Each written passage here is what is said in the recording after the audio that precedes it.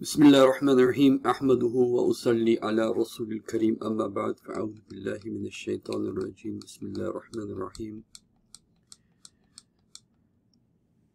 ربي قد آتيتني من الملك وعلمتني من تأويل الأحاديث فاتر السماوات والأرض أنت ولي في الدنيا والآخرة توفني مسلما والحقني بالصالحين اللهم صل على سيدنا محمد وعلى آل محمد. Still Yusuf is just such an awesome story. It's such an awesome surah. And one of the awesome things about this awesome story and this awesome surah is it teaches you certain truths about understanding events. You see, you can tell the coming and understand the events through dreams, which the Prophet ﷺ said is 1/70th of prophethood, according to some of the narrations. Other narrations mention other percentages, like 1 out of 40 or 1 out of 70, so on and so forth. But Prophet Yusuf ﷺ was given the ability to tell the events as they're unfolding. And this surah tells us, since this is a Makki surah, it foretold us that a day will come where the Prophet ﷺ will forgive the people that had oppressed him and suppressed him the way Yusuf ﷺ oppressed his brothers. There are a few realities that if you understand about events, and then it is the sunnah of Allah subhanahu wa ta'ala that history will always move in a certain direction. The first principle of Taweel Ahadees, the understanding the interpretation of events that are around you. The first principle is that Allah subhanahu wa ta'ala is haqq, truth, and truth will always come out. The truth will always dominate because Allah is al-Zahir, He's the most dominating, and Allah is al-Haqq, and the truth always comes out. And as in the case of the Prophet ﷺ, that when he was on the truth came out and manifested itself, and the Prophet said ﷺ the same words that Yusuf ﷺ mentioned, there's no revenge on you today. There's no revenge. The sunnah of Allah is, if you are truly righteous and you have righteous character, then Allah subhanahu wa ta'ala will use you and give authority and power to you for the establishment of that truth. In the future, eschatology, when the truth becomes dominant, as the truth becomes dominant, as Islam becomes powerful, as Islam moves away from being under the bottom of the well to being imprisoned to finally being with the king, right? When you find yourself in that position, that will be a time the Muslim Ummah will be able to look at its Christian brothers and sisters and others and people of the book, different groups of them, and be able to say, La tadriba alaykum. There's no revenge now. We're not going to take revenge for all the colonization, the imperialism, the murder. All of that is, we take it as qadr of Allah subhanahu wa ta'ala, and we want you to go into Jannah with us, so no taking revenge. And we have to have that sublime character of the Prophet ﷺ and the sublime character of Yusuf ﷺ for Allah to use us for bringing about the truth. Without the character of Yusuf, without the character of our beloved Prophet ﷺ, without the character of the Mahdi and the people that will be around him who will be able to forgive those that had wronged them, the truth will not emerge. But the sunnah of Allah subhanahu wa ta'ala is that the truth has to emerge. Just the issue is فَإِن تَتَوَلَّوْا, if you turn your backs, يَسْتَبْدِلْ قَوْمَ غَيْرَكُمْ, Allah will bring another people. Allah will bring another people to bring about هُوَ الَّذِي أَرْسَلَ رَسُولَهُ بِالْهُدَى. It is Allah who sent His messenger with al-huda, the guidance, وَدِينِ الْحَقِّ, and the true just system, لِيُظْهِرَهُ, to make it dominated. Okay, to make it dominated عَلَى الدِّينِ كُلِّهِ, over all other ways of life. Now notice in this surah, I'm going to show you different aspects. So over here, I'm going to show you this. So you know, the wife, the worst thing that can happen to a mu'min is what? Is to be slandered. A mu'min man, is to be slandered by a woman that he did something like a rape, right? So قالت امرأة العزيز, so finally she said, Al-an, now. See, the truth has come. Why has the truth come? Because you have a character like Yusuf alayhi salatu wasalam. Al-an hassas al-haq. So now the truth has become apparent. And then she says, Ana rawadtuhu an nafsi. I tried to, persuade him, right? وَإِنَّهُ لَمِنَ الصَّادِقِينَ, and he is the one that is truthful. Okay, just in the English translation, right? The governor's wife said, now the truth comes out.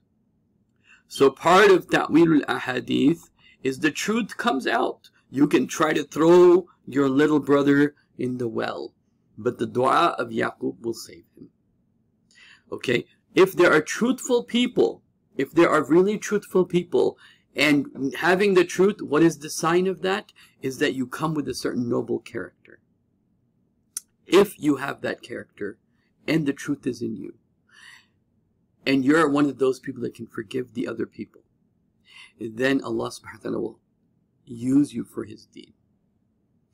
He will use you for His Islam if you're able to do that. And so it's very hard to do sometimes.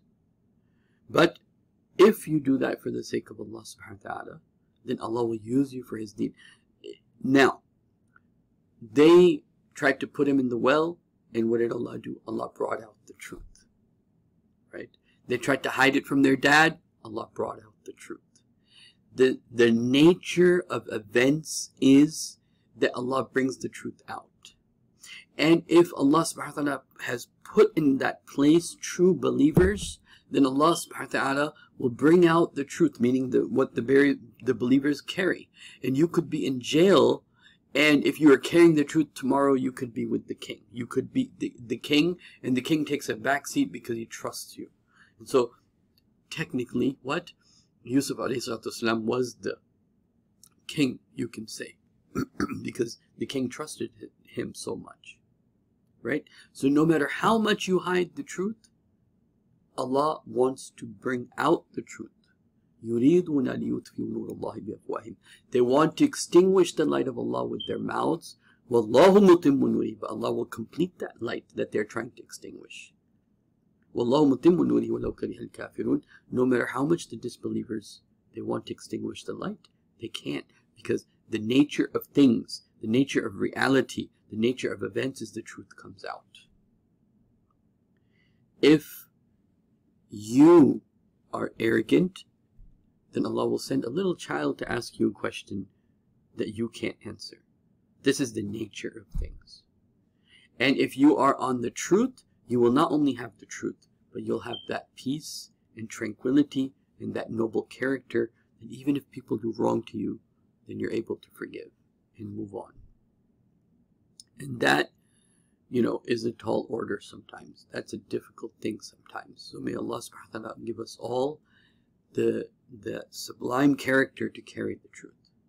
The sublime character to carry the truth. Because the hypocrite can't have the truth. The one who becomes overly angry while arguing cannot have the truth. It's that simple. The Prophet said, sallallahu alaihi wasallam, وَإِذَا خَصَمَ فَجَرَ. When he argues, he becomes overly angry. If we're in our chat rooms, if we're in our discussions, if we're having a certain opinion, especially if it's an ijtihadi issue, and you become overly angry about it, overly obsessed about it, and angry about it, then there is something wrong with me, and also the other people that are overly obsessed over a trivial issue, but because the level of hypocrisy we have within ourselves, right? The dirt within ourselves that we sometimes don't see, we become overly angry. And that is the true reality of ours. That Allah brings out the true reality. He brings out the truth.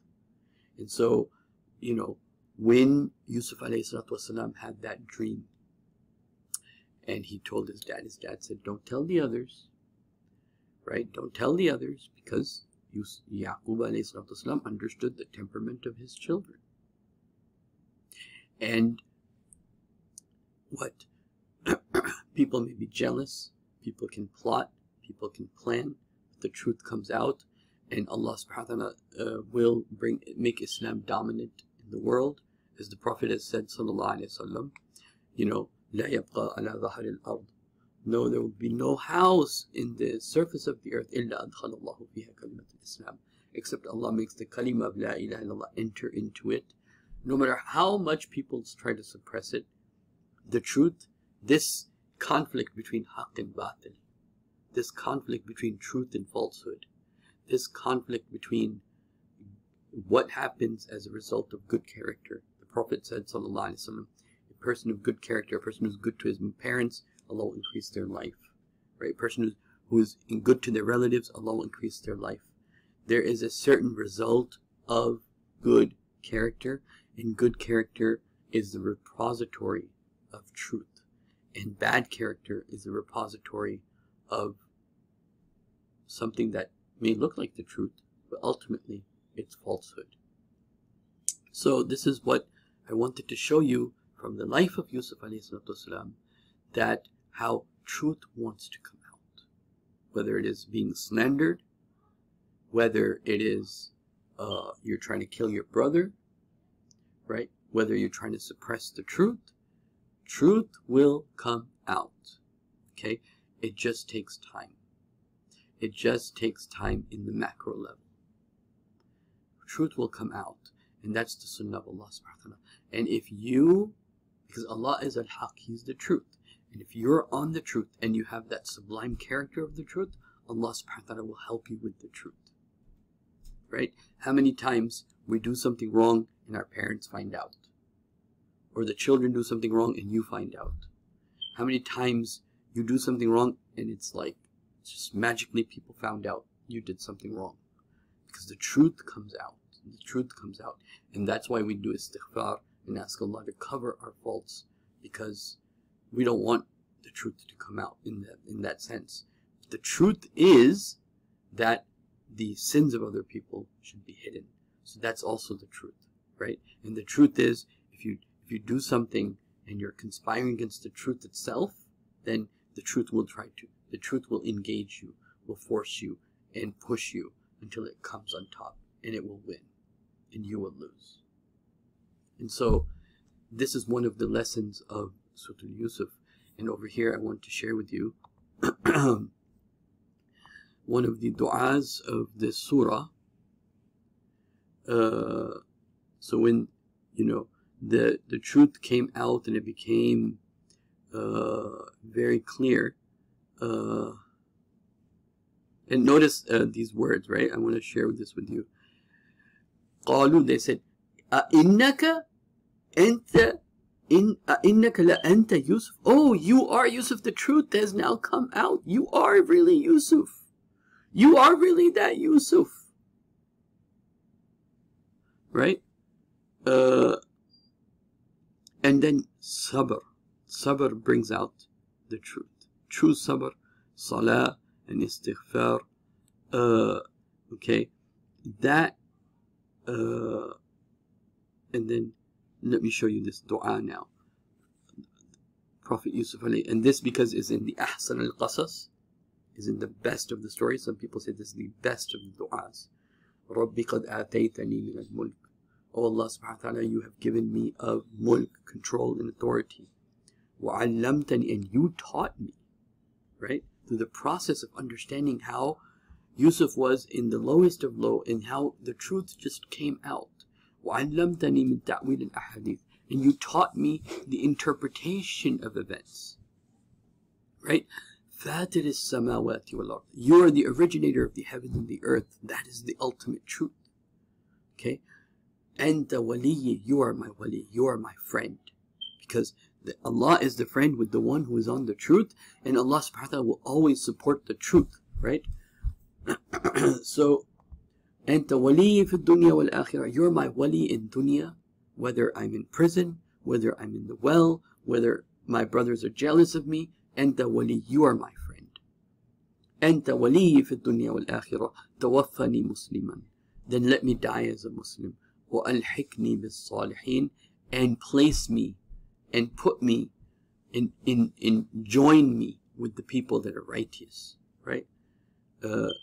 So ذَلِكَ مِنْ أَنْبَاءِ الْغَيْبِ نُوحِي إِلَيْكَ. O Prophet sallallahu alaihi wasallam, these are the things of the unseen that we relate to you.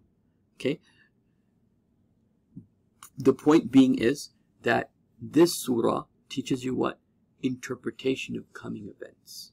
Whether it is through dreams or understanding situations, right? So now that we have this Circus 19 thing going on, the truth comes out. But people have to be able to see. But the truth has to come out. But the more our character is un-Islamic, we may know the truth, but that knowing the truth will not have its proper effect and its proper barakah and its proper response and its proper engagement. Okay? We live in a time that's very confusing.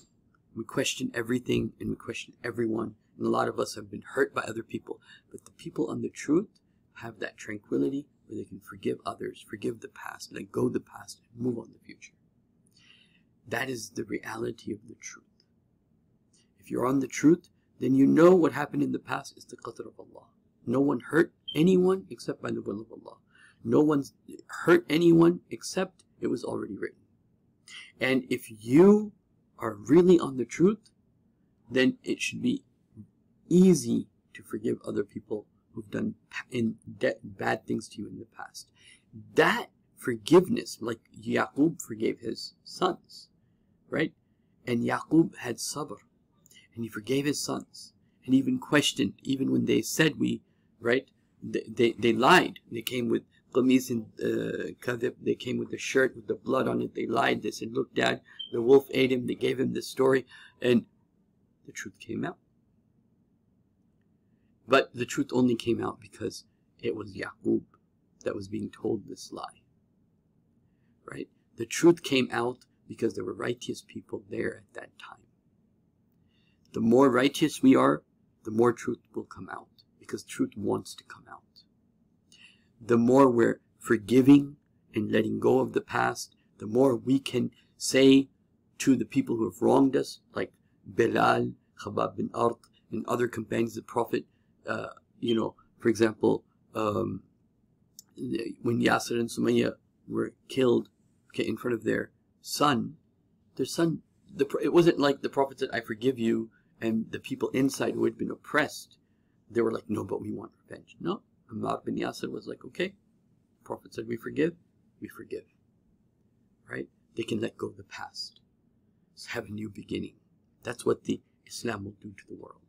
That when Islam is in prison right now, when all of a sudden Islam comes to the top, all of a sudden Islam comes to the truth, it won't happen unless that character is first found within us, unless there's a group of people that have that true character to carry the truth. And so the future is, the truth wants to come out. The future is, Allah will bring about people that will carry that truth. The future is Islam. That is the interpretation of events.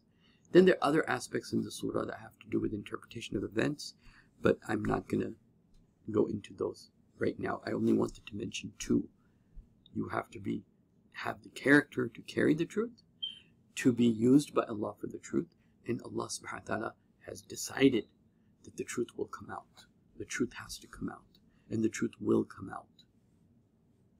أقول قولي هذا, and Allahumma ja'alna, may Allah make us of those people who are carriers of the truth.